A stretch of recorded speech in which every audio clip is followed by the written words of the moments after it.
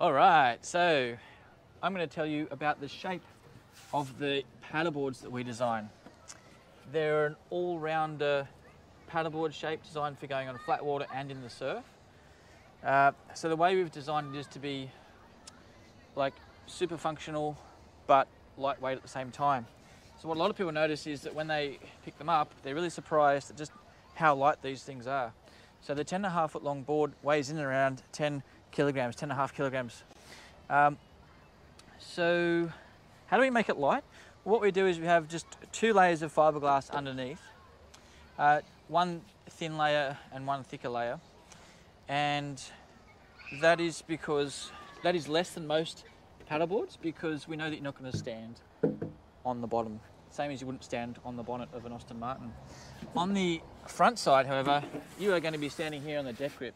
So we have 2 layers of thicker fiberglass on the front, even up around here, but then underneath the deck grip is inlaid bamboo veneer. Now bamboo veneer is heavy, but it also is super strong and stops indents. So if you're a heavier person than most, standing with your feet here all the time isn't going to cause indents.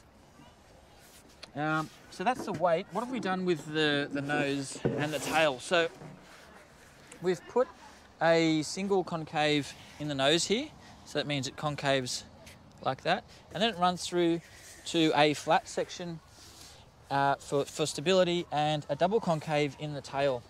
So let me try to hold that up there so you can see. What happens is it's a double concave, very slight, a little concave here and a little concave there, and then what that does is it channels the water through the fins to the rear, and there's a sharp edge on the back as well.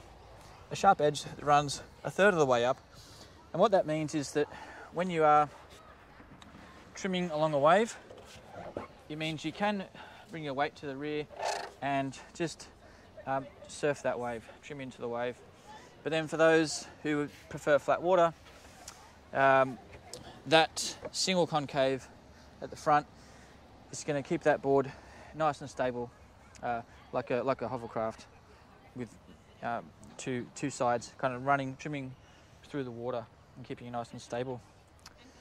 You'll see another nice little bit of lift in the nose and a tiny bit of lift in the rear as well. What we've done with the rear and the nose is put this real wood stoppers here. Now this is a nice retro design, but it's also very practical too. So if you bump this up against a rock or drop it, it's not going to damage it to the extent where water's going to run into the fiberglass. You could very easily patch this up with epoxy resin. Now what this is here is wood paper. Now paper obviously does come from wood, but it's also a wood design. So the wood paper is ultra thin and ultra light. So that's why this wood looking retro style board is extremely light. So it's nice just to be able to pick the board up. It's got a little handle inside there so you can hold it like this. Oh, and we also note too that we put the air vent in the middle of the board, so that's concealed. So what is an air vent? So a lot of people ask this, essentially because the paddleboard is a huge surfboard, right? Inside the huge surfboard is epoxy foam. And inside foam, just like in your rescue foam, is like little pockets of air, and if it's in the direct sunlight, those little pockets of air inside the board are going to heat up and ultimately expand. And so these little air valves, what they do is allow the hot air to escape, and that's why sometimes when you're paddling in the water you might see some air bubbles forming around that air valve. That's just the hot air coming out as the board goes into the cold water. So it's a one-way valve, so water's not going to go in. So that explains that. Does that make sense? If not, let me know in the questions, and let's get paddling.